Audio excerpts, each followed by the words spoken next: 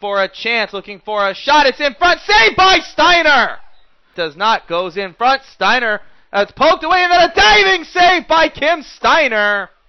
Moving forward, shot taken, blocked. Rebound through the goalkeeper, off a couple of bodies, and blocked again. A shot, save, rebound, score!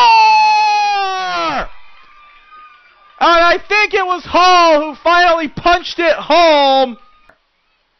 Move made by Duckles. Duckles into that scoring area, into that dangerous part of the field. They'll get it out in front. A shot, score! Hall redirects the rebound, her second, and the Jackets have a 2-0 lead. What a quickly developing play, and it was Duckles who set that one up for Hall.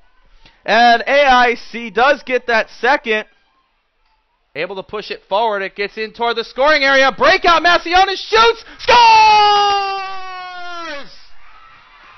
McLean with a steal. Masionis on the corner of the goal on the far side, and that timeout did precisely the opposite of what Stonehill wanted it to do, and head coach Shelly Morris and her team are stunned